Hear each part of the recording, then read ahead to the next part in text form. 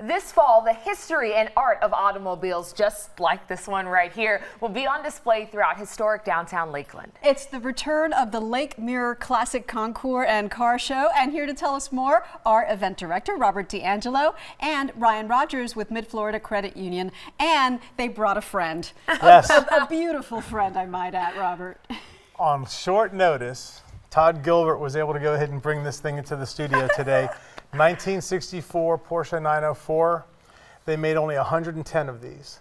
Wow. And this is a good representation of what you're going to see at the Lake Mirror Classic and around the lake downtown in at the Concours d'Elegance. She's pretty. She is. Okay, and I got a chance to go out there last year and to kind of see some of the setup. But for people who have never been, explain what they can expect. More eye candy than you could imagine.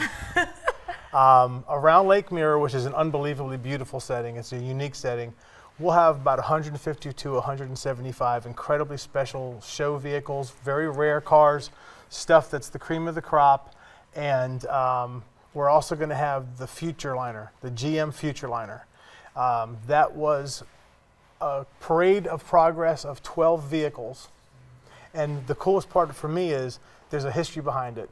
The original Parade of Progress debuted on February 11th, 1936 in Lakeland, Florida. Oh, it's come full circle. Cool. And so what we have representing now, coming this year, is one from the National Auto and Truck Museum up in Auburn, Indiana.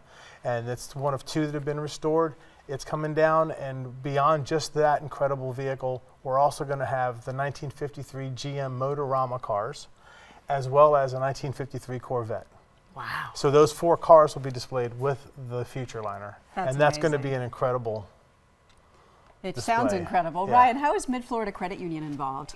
Yeah, absolutely. It's a pleasure to be a partner sponsor and premier sponsor for this really a premier event, the Lake Mirror Classic. We have a long history of participation with the car show, and it really fits our footprint and what we're looking to be as far as community involvement, helping raise some money for charity, as well as family-friendly events that are around the state. And people come from all over the state to this show and from outside of the state of Florida as well. Yeah. And that fits with our footprint of branches, which we have about 65 branches throughout the state of Florida, serving over 470,000 members. So we will be out there on site during the car show. Yeah. So be sure to stop by our Mid-Florida tent and say hello. We'd love to see you there. And what does it mean for the area to get to have this sort of statewide spotlight? Because there's so many nice little shops and restaurants that also get to have attention as well.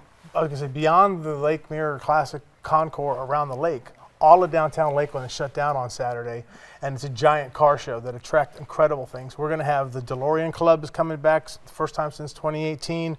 We're going to have a very special display of a bunch of Hearst automobiles. We'll have a street of them.